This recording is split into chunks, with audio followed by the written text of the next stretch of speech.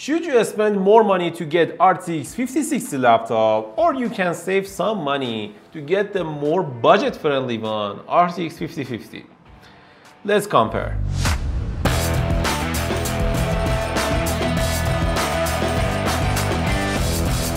Hey everyone, and welcome back to Binosha Tech channel. I'm Amin Khaliqi, and today I'm gonna reviewing ASUS TUF F16 with RTX 5060 against ASUS TUF F16 with RTX 5050. I mean, these two laptops are the same. They are like two apples cut in half, but with some differences, which is the only difference. RTX 5060 on this model, which they call ASUS TUF F16 FX608JMR, which means ASUS TUF with RTX 5060, against ASUS TUF F16 FX608JHR. The H means 5050, the M means 5060. We're going to compare these two laptops to see which GPU you should get. Now, before we dive into the benchmarks and numbers, I want to be clear that we are doing a true apples-to-apples comparison. These machines are identical with Intel Core i7-14650HX CPU and 32GB of RAM. So we can really isolate the performance difference and see what you are getting for your money. Let's get into it. But before starting the video, please consider subscribing to our YouTube channel so you won't miss our next videos, and it's a free support for our channel. We'll be pleased and we will thank you if you are hitting that subscribe button to see our next videos. So let's get into it. First, let's talk about specs on paper. Looking at the core numbers, the RTX 5060 comes with over 30% more CUDA and Tensor cores than RTX 5050. Both have the same 8GB of GDDR7 memory on a 128-bit bus, which is great to see for an entry-level card. However, based purely on the core count and architecture, we can say the RTX 5050 is theoretically 30 to 40% weaker compared to the RTX 5060 on paper. That's a significant gap, but specs don't always tell the whole story. And I should also mention that these specs are for the RTX 5050 on laptop. The RTX 5050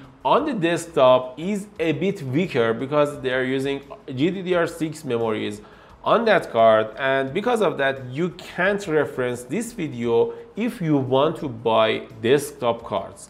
I mean, 5050 on desktop is a lot weaker than 5060, and I don't think you have to get that card. Now let's talk about price, because this is where things get a bit interesting. You'd expect a significant price drop for a 30% weaker GPU, right? Well, not exactly. Laptops with RTX 5050 are not that much cheaper than their 5060 counterparts. We are seeing a price difference of only about $100 to $200 at most, which is about 10% to at max 15%, which is not ideal. And if you want to see the updated price for these laptops, you can check our Amazon affiliate links in the description below, and also you can buy these laptops through our Amazon affiliate link. Frankly, that's a bit odd. I really expect these 5050 laptops to be priced about 15 to 20% lower to create a much clearer value tier. But this is Nvidia, and sometimes their pricing strategies can be a little puzzling. However, don't write off the 5050 just yet, as you're about to see the value proposition isn't as clear-cut as price tag suggests. And that brings us to the next section, performance and benchmarks. This is what you've all been waiting for.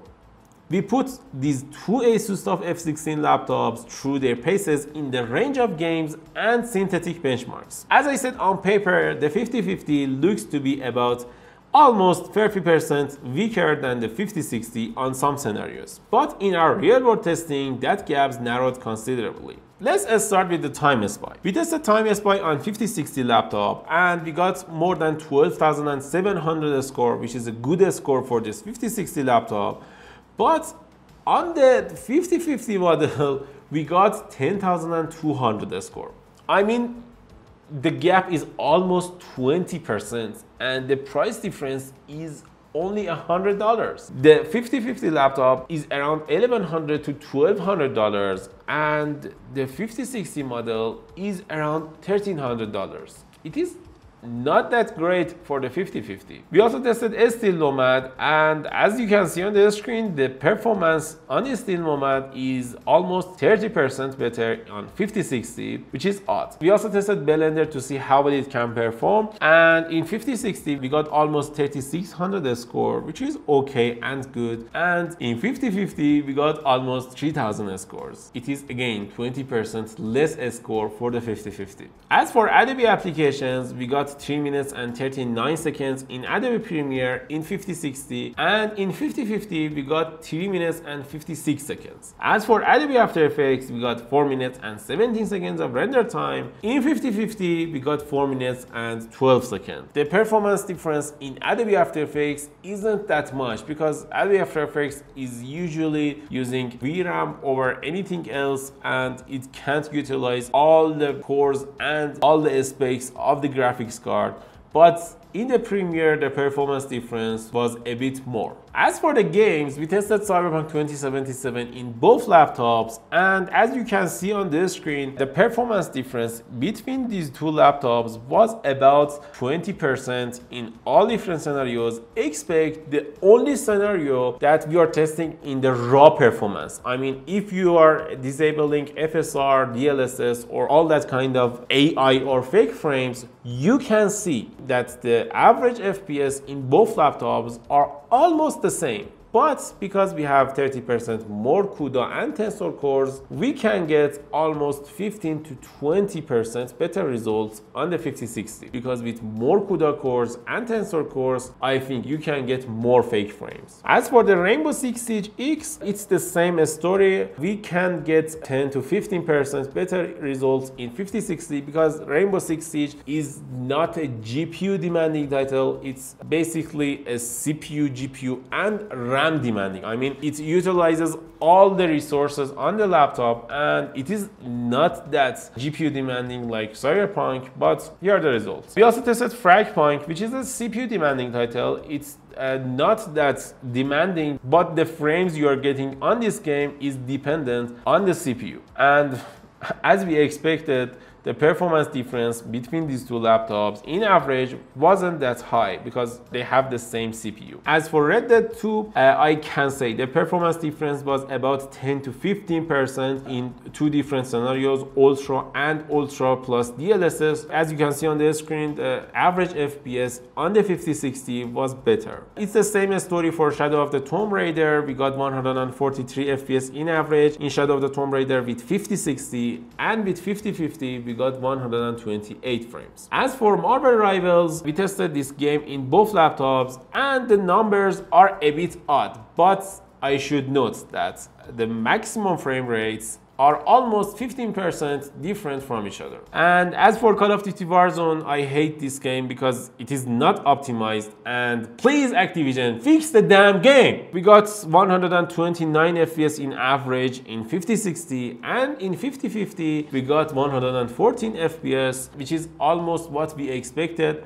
It is almost 10% between 5060 and 5050. So I have to say, the RTX 5050 is not that bad at all. It holds its own surprisingly well. So in conclusion, what's the final verdict? The RTX 5050 is a good GPU. It's not a great GPU, but perfectly capable and delivers solid 1080p gaming performance. If you are on a tight budget, I can honestly say that buying an RTX 5050 equipped laptop is a smart choice. You are getting a next-gen card with support for all the latest features like a DLSS 4, and you are saving a bit of cash. However, if you have the flexibility to spend that extra $100 or $200 to get RTX 5060, I think that's a smarter move. That extra 15% performance boost will give you more headroom for future titles and allow you to push setting higher for a more premium experience. Ultimately, it comes down to your budget. The 5050